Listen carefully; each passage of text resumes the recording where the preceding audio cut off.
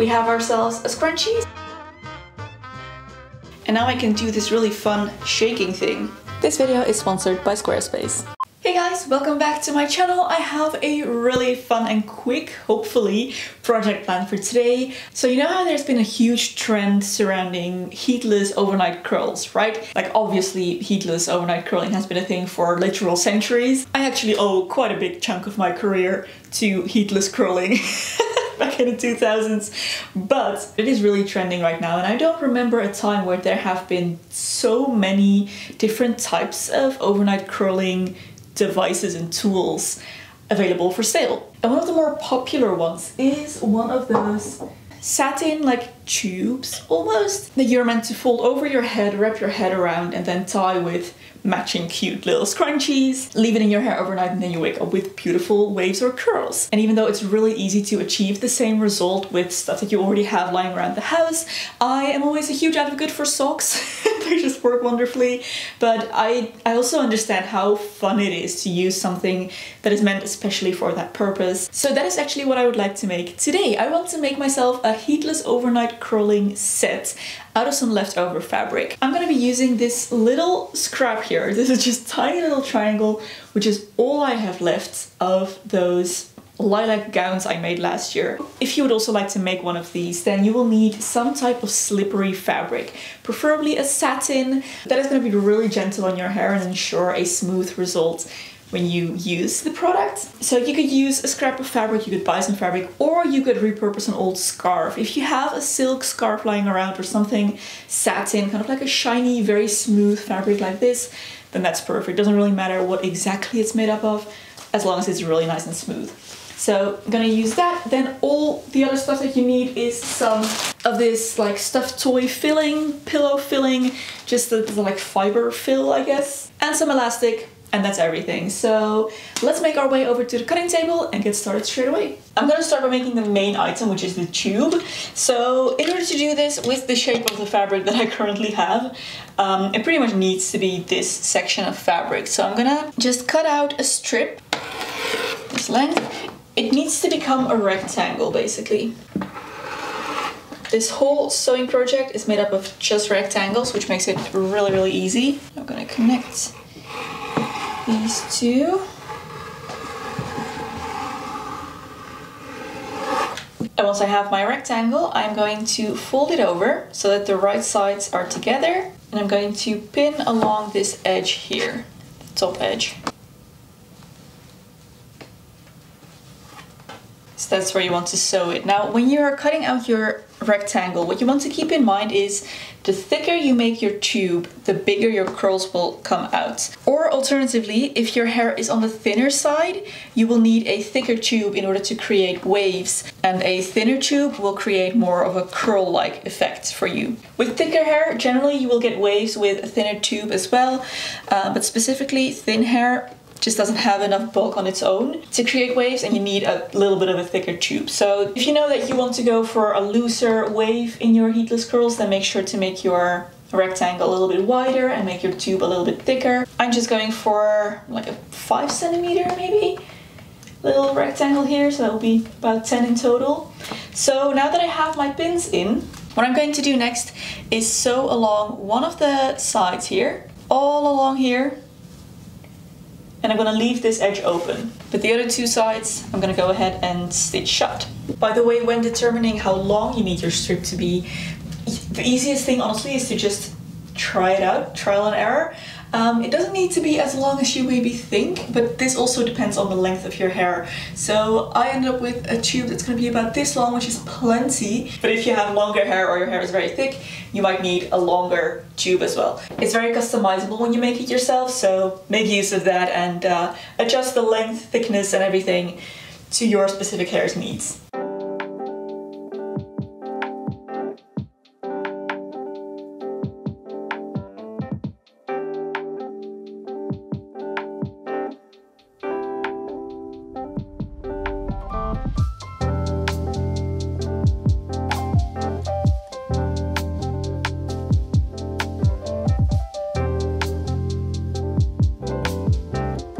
I'd like to take a little moment here to tell you a little bit about today's sponsor, because this video is very kindly sponsored by Squarespace. If you ever find yourself in need of a website for your business, your online store, your portfolio, for your influencer career, or just for yourself, Squarespace is a wonderful place to start.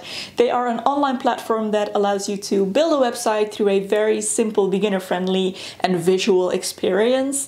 They have loads and loads of different templates available on their website in different categories, different types of websites that you can start from and then completely customize to create your perfect website with all of the functionality and all of the looks that you are looking for. You could also choose to start from scratch or use their template builder to build your own website. Either way, it's really easy, as you can simply look at your website, drag and drop different sections, add things where you need them, and customize every single thing about your website, both on desktop and on mobile. They provide a ton of different functionalities for your website, such as selling, taking bookings, appointments, but also on the back end, they have really strong analytics that you can use to track your performance. So Squarespace is definitely worth checking out if you're looking to build yourself an online presence. You can go to squarespace.com to start a free trial, play around with the website builder, and then once you're ready to launch, you can go to squarespace.com/Loepsie and use code Loepsie to get 10% off of your first purchase of a website or domain. Huge thank you to Squarespace once again for sponsoring this video, and now let's get back to sewing. Now we need to turn this tube inside out, and I always find that easiest to do with the help of a really thick knitting needle, or you can just use any type of long, narrow object that you have. So I'm gonna start on the side that is actually closed up, create a little pocket for my needle and flip it inside out. Push it through to the other side, and since this is such a slippery fabric, it shouldn't be too hard to do. Here we go. Once it's through to the other side, you can just pull it through, and then just go ahead, use that same knitting needle to straighten out the corners here. We have our tube. Now the next step is to fill this up with that fiber filling stuff. I have a huge bag of it here, but you don't actually need that much. Stuff it into the opening on one end, and then you can again just use your knitting needle or chopstick or whatever it is that you're using to push it all the way down to the end. And you're just gonna keep adding more and more stuffing, pushing it all the way through until this entire tube is filled.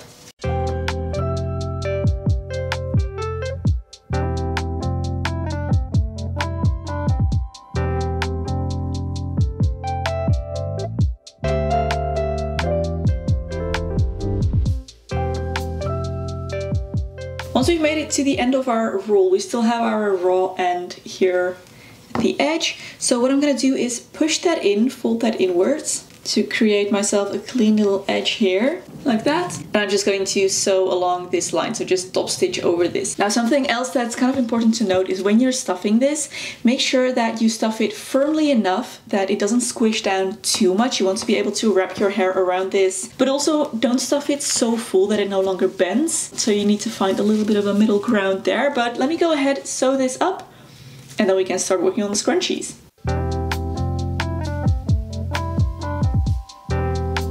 Our curling tube here is done, so now let's make some scrunchies. I'm gonna make two, and since I have very limited fabric left, I'm just gonna see how much fabric I can get out of this. With a scrunchie, it doesn't really matter how much you use. Pretty much as long as it covers the elastic in its stretched out state, you're good to go. So I'm gonna try and once again, maybe get as much as possible out of this. So let me just cut it like that. Go straight across here. Let's see if I can get another one of these this way. Not really. Okay, well, I'll just do however much I can get and just trim this one down a little bit. I do want them to be the same size, so I'm gonna cut this one down and then cut along here so that I have two rectangles that are approximately the same size. Now for the scrunchie, the process is very similar to what we did the first time. So I'm going to fold this in half with the right sides together and sew along the long edge of this. I'm going to leave both short ends open this time because that's where the elastic needs to go through. So I'm going to sew this up and then I'll be back. Now I need to flip this inside out, and you can once again use that knitting needle to help. The tube is done, so now we need our elastic. And for this, you're gonna want a length that can wrap around this wrapping tube, I guess, at least twice. So let's see, about this length should be all right. And then I can also fit my hair in there as well. So I'm gonna cut off about this much, maybe a little bit more so that I can tie a knot in it. And I don't have to sew it. It's gonna make things a lot easier. I'm gonna grab a safety pin, attach it to one side of this elastic. And this is going to make threading this through the scrunchie a lot easier. So just going in on one side. I'm gonna scrunch it up until it comes out on the other side. Then I just tie a knot in this elastic here. And now all there's left to do is close up this tube. I'm gonna push one end into the other, flip this over so that the raw edge is turned towards the inside. And then I'm just gonna go ahead and top stitch over this. And that's a really simple way to make a scrunchie. We have ourselves a scrunchie, so now I'll just do that once more and then the set will be finished. And that is actually all there is to it. I now have my set of the curler and 2 scrunchies. Now, of course, we do need to put this to the test, so I will see you later this afternoon and we can give it a try. For overnight curling, I always start by dampening my hair, and I personally like to use a little bit of setting lotion to do this. This is a hair product that basically helps to set your hair into a curl pattern. You don't have to use this, just a spray bottle with water is absolutely fine. Or you could use a mousse or some other type of setting product, but I'm gonna spritz down my entire hair with this until it's nice and damp. And then it's time to place the curler on top of my head. Now I'm gonna clamp this down with a little hair clip just to make sure that it doesn't move while I'm twisting my hair. And then I'm going to simply twist my hair around this. Now the outcome of your curls will depend on how you twist your hair around this. So if you twist your hair individually first, like twist it into almost a rope and then twist it around the curler, you will get more of a wave pattern. And if you wrap your hair flat like a ribbon around the hair curler, you will get more of a curl pattern. That is something to keep in mind, but I'm just taking section by section, twisting everything around this curler until I reach the end of my hair, and then I'm gonna tie it down with the scrunchie that I've made. And then I can remove the hair clip, go to bed, and I will see you tomorrow morning. And here we are. It looks a little bit worse, obviously, than when I went to bed. It has kind of fallen down, at least on this side. And I did put the clip back in this morning when I woke up, just because I was worried it would fall out as I was going through my morning routine. But let's take a look at what this looks like. I did end up tying these ends together with another little hair elastic. I think maybe what I could have done in the sewing process is attached a little ribbon to the end of this so that I could tie it in the back. I think that would have just improved this design a little bit. So maybe if you're making this yourself at home, that is something to keep in mind. But let's take down the scrunchies and see the results. And now I can do this really fun shaking thing. Shake this loose. And there we have it. I say this is not bad at all. Really nice and bouncy waves. Now, of course, this will settle a little bit throughout the day and drop a little. I've obviously just taken it out. But yeah, definitely a good result. I think it's safe to say this works. And I just absolutely adore the idea of overnight curls and just waking up with perfect hair, basically. I mean, taking this down took a few seconds, not even a full minute. And I have hair that looks done, like I spent a lot of time on it. But both in the evening and in the morning, it barely takes any time at all. This is such a fantastic hairstyling method. So yeah, very happy with this. Oh, and as far as comfort goes and sleeping, this was pretty comfortable to sleep in.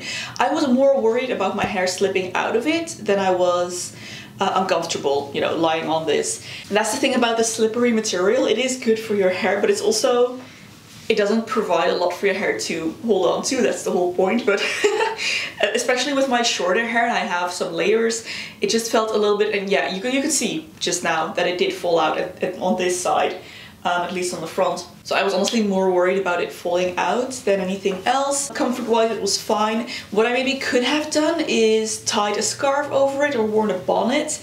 I feel like that would have really helped to make this feel more sturdy and secure. And this was a really fun and easy, super quick project and a fantastic stash buster if you have any leftover satin. I also feel like this would make a great homemade gift for any maybe young girls in your life. Just a really fun little beauty item that you could personalize maybe.